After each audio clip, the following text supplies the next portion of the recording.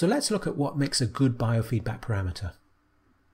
Well, the most obvious thing is that it's got to change between problem state and the solution state. And muscle tension fits the bill here. You can probably agree, based on your own experience, that we tend to be tight when stressed and loose when relaxed. Another parameter that fits the criterion here is heart rate. The heart tends to pound and race under stress, at least acute stress, and then slow down again as we calm down. But the parameter also needs to be easily felt subjectively. What you're doing with biofeedback training is that the external feedback helps you to tune into your own internal feedback, so that ultimately you don't really need the external feedback anymore. And you can probably see that muscle tension meets this criterion, while heart rate isn't so good because it's hard to discern the subtle variations in heart rate associated with everyday emotions. Lastly, you want a parameter that you can learn to influence. Again, muscle tension fits the bill because you already have some influence over it. It's easy to let go of high tension, or at least partially let go of it. So let's come back to the muscle tension measurement. What we measure is called EMG, or electromyography. It's an electrical correlate of muscle tension. Physically speaking, it's a voltage. What we're actually measuring is the strength of the signal firing in the nerves that control the muscle. The stronger this signal is, the more the muscle fibers tighten up. Let's just spell out the nature of the mind-body connection here. I've already talked about it to some extent, but the basic pattern is that if we sense some kind of threat, then we tighten up. For example, the fists might clench and the shoulders go up. It's a kind of defensive response, as though we're bracing against a coming blow. So for example, when you're in the dentist's chair being poked and prodded and drilled, it's natural to tighten up. I remember when I first became aware of this quite a long time ago now, when I realized that I had my feet sticking right up in the air. The interesting thing here is that while we can deliberately and consciously choose to tighten up, to clench our fists and pull up our shoulders, we can also do it quite automatically, involuntarily, in response to emotional stimuli. In the dentist's chair, it's understandable because we fear the physical pain, but we also do it when there's no physical threat, just an emotional threat. For example, suppose a week before you're due for a filling, the thought of it pops into your head. Well, chances are you'll tighten up then and there, even if it's just a little, and even if you don't clearly feel it or notice it. Or imagine yourself waiting to take an exam, or sitting in your performance review meeting with your boss, or wondering if you're going to fluff your golf shot. The point is, there's a physical response as though we're bracing against a threat. Even when there's nothing physical to brace against, the threat is merely psychological. The same thing can happen with bad memories. Say you had a fallout with somebody, or you gave a presentation and it was a disaster. Then the memory of it can keep intruding into your mind, bringing with it the same flood of emotions. When that happens, we'll tend to tighten up, as though bracing against painful emotions. Memories can make us wince, which is of course a tightening up of the face. I think this kind of physical change is key to what makes something feel bad. So the thought of next week's dental appointment or next week's performance review meeting can make you feel bad. I think you have to have the physical response for it to actually feel bad, otherwise it's just another thought. Remember, in Module 1 I defined feeling as the perception of a bodily response. The thought that you're going on holiday next week, well, that doesn't feel bad because it provokes quite a different physical response. And the thought that you're going for a haircut next week, well, that might not feel like anything much at all if it doesn't trigger a body response.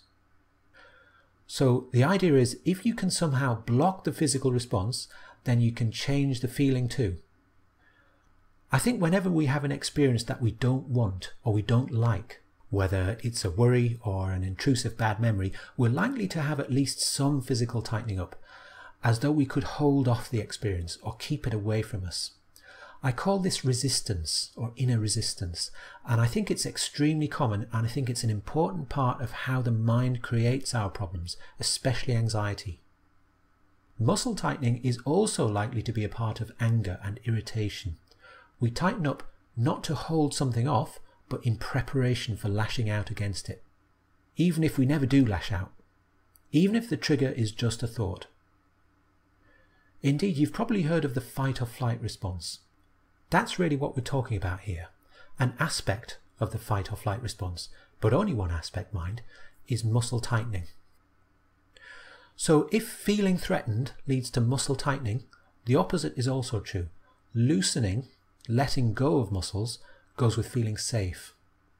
I think having an emotional sense of safety or security is not simply the absence of threat, it's a positive emotional state in its own right. And that's something we all need as a resource. We all need to be able to tap into that resource, and being able to let go of muscle tension is a useful component of that. I guess for most people it'll be easy to accept the idea that we tense up when stressed or threatened, because it's clear and obvious, at least when the stress is strong and overt. But for some people, because of their personal temperament, they're not really tuned into what their body is doing. The body doesn't really impinge much on their awareness, because they might be off in the world of thinking rather than feeling. These people might not experience emotions very strongly or clearly. They might find it difficult to know or say how they feel. Even if this isn't you, you probably know people like this. The emotions can still be there, they're just experienced in a different way.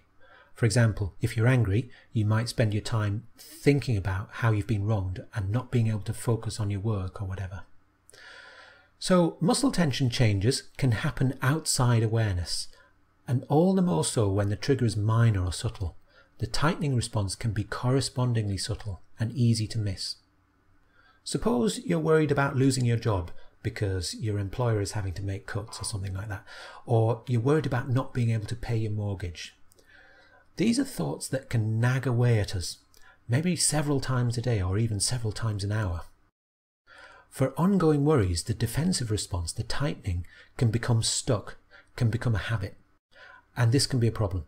It's much harder to be aware of a steady state as opposed to a change. So often, muscle tension associated with stress is like the fridge in the kitchen. It's humming away in the background, and you think it's all quiet until it switches itself off, and only then do you notice it. So all this is really about why it's useful to work with muscle tension. It's possible to refine your sensitivity or expand your self-awareness so that you have more control over this subtle kind of tension. Let's bring it back to our core theme of breathing. We've been talking about how emotional stimuli can trigger bodily change, and one part of this is that they affect breathing. So how we're breathing in some way embodies our emotions.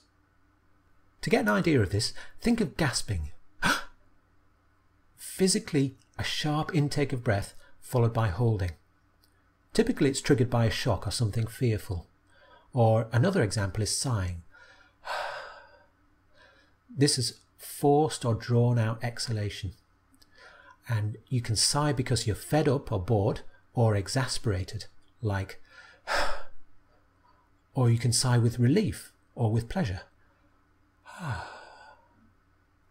And likewise, the stress response affects how we breathe. Later in the module, we'll look at specific breathing patterns associated with stress. Stressed breathing or defensive breathing can become stuck, habitual and unconscious. And this can be key to the persistence of problems. So in all these examples, we're using the breathing muscles in different ways. Changing breathing involves changing how we use breathing muscles. And as we'll see, a significant part of optimal breathing is being able to fully release the breath or fully release the breathing muscles.